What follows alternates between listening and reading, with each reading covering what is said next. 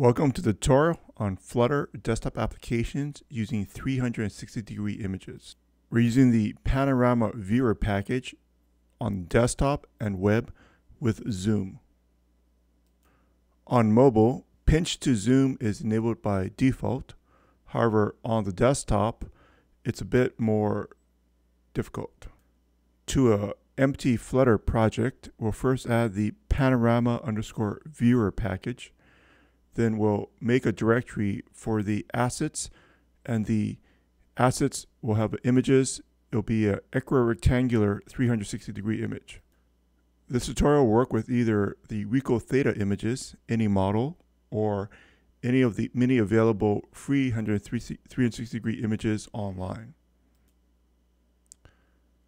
As with any other image, we're going to have to add the assets directory in which the images are into the pubspec.yaml file. So I have mine at assets/images/. For this demonstration, I'll be using an 11K image from a Rico Theta X, but you could use any type of 360-degree image for this tutorial. I'm going to use an interior of an automobile, which is used for used car sales. This gives the potential buyer of the used car a great way to interact with the interior of the car so they can see the steering wheel and how it looks when they're driving the vehicle.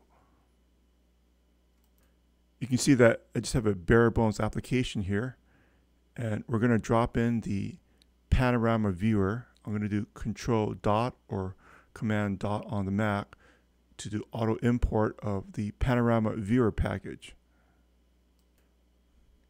The Panorama Viewer package takes a child, which is a standard image. So we're going to use image.asset since the asset of our image is stored locally on our computer at this time. You could also use image.network if the network is from a remote source. Include the relative path of the image. I have my image called theta_x_car.jpg.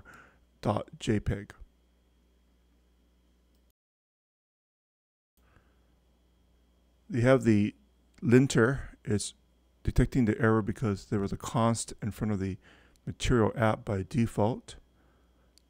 And with this simple add, we now have a 360-degree viewer. I'm just going to get rid of the center to make the code more concise.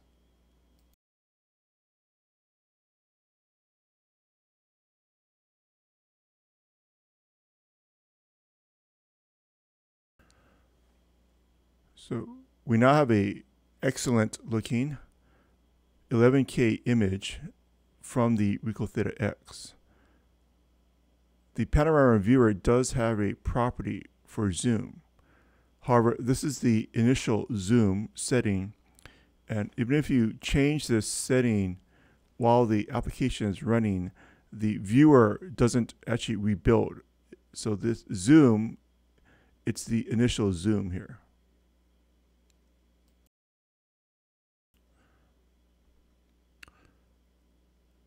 So after a hot restart, the zoom does take effect.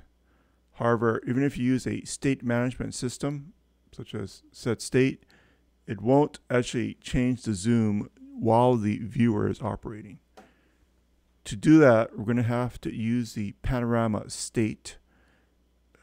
I'm going to isolate the Panorama package into a separate widget so that we can focus on the Panorama Viewer.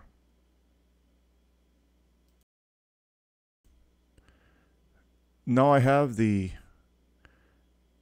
Panorama Viewer widget within a stateless widget, but I've just converted it into a stateful widget. We're going to use a global key, and this is built into Flutter. And the global key will have a unique identifier for the instance of the widget. So this global key is from Flutter, and I'm going to assign it, I'm going to instantiate it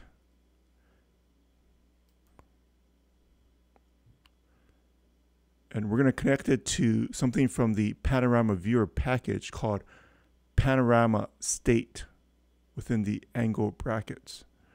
Now that we have our key set up, so you can check to make sure that it is from the Panorama package, PanoramaState, we're going to apply the key to the Panorama Viewer.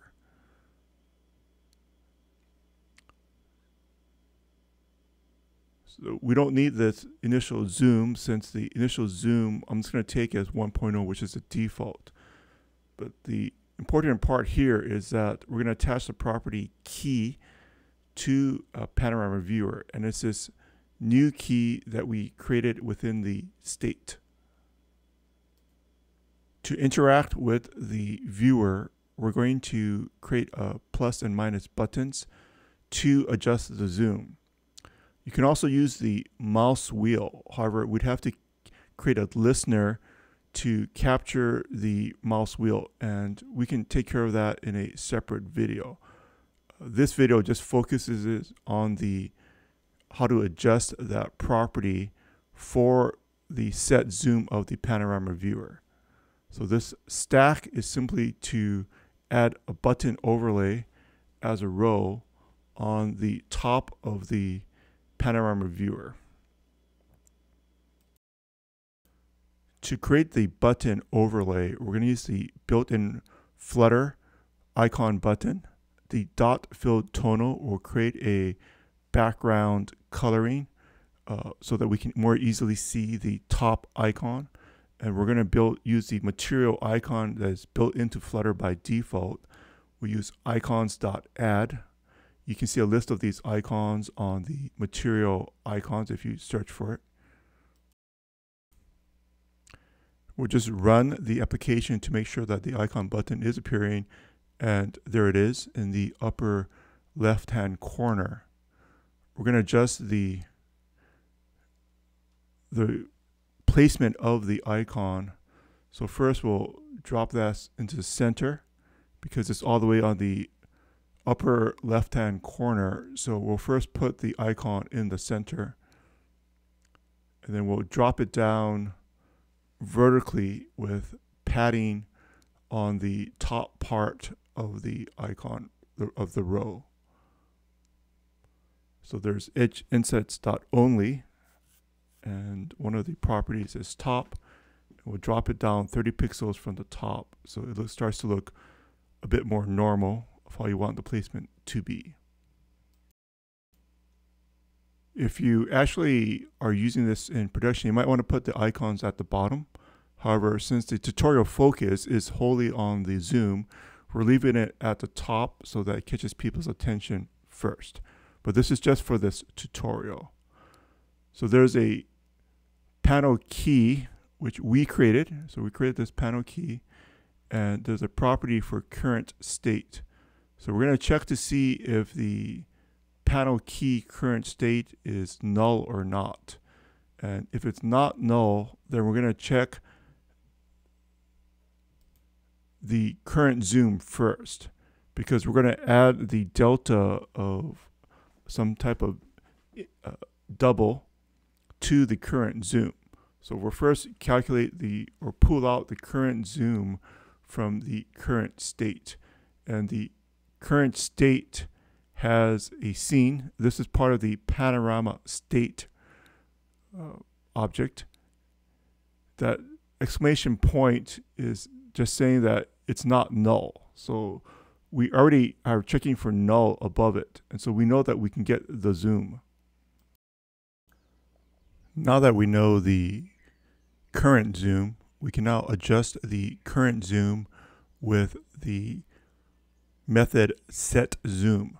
So if you recall, we've already gotten the current state at this point in time. And so we're going to use the built-in setZoom. This is part of the PanoramaState class.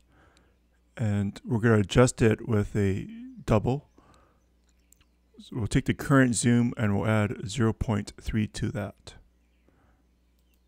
And let's test it out. Oh, it's working. Very nice. You can see the fantastic resolution of the center console of the Ricoh Theta X 11K images. So the button for the reduction of the size, or to zoom out, will just copy the existing icon button, and we will change the icon to the built-in material icon for remove. And we'll also, instead of adding the delta, we're just using 0.3. You can adjust this to whatever you want. We'll use subtraction, and the name of the icon is remove.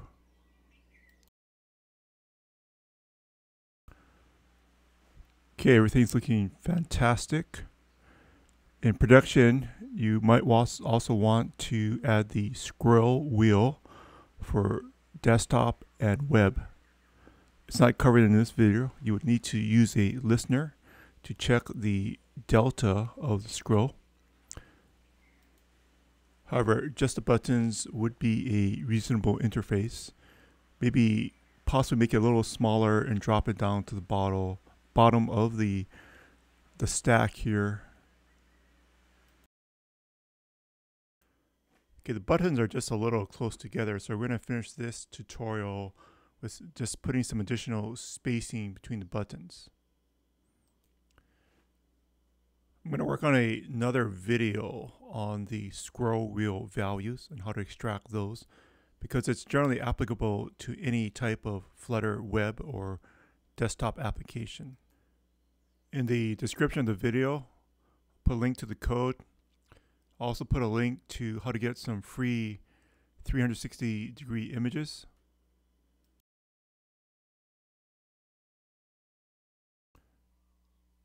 In the future, if there's interest, we can create some videos on using things like hotspot, or linking from one 360 image to another, or linking from a 360 image to like a pop-out, or more information on, for example, the media console and things like that. We could also dig into the metadata of 360 images if there's interest in that.